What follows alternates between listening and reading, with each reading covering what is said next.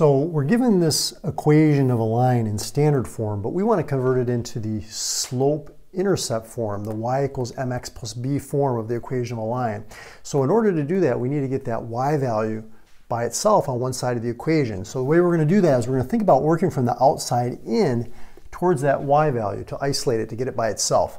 So to do that, instead of 2x, we're going to subtract 2x from both sides of the equation, okay?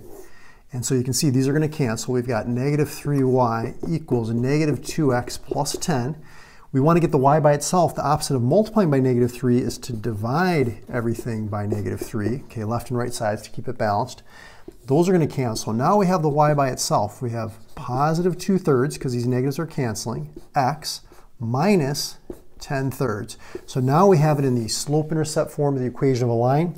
2/3 is our slope, that's our m. Negative 10/3 is our b, that's where it crosses the y-axis, and you've got it. If you want to see more examples involving equations of lines, I put a playlist right there talking about lines. I'll see you over in those videos.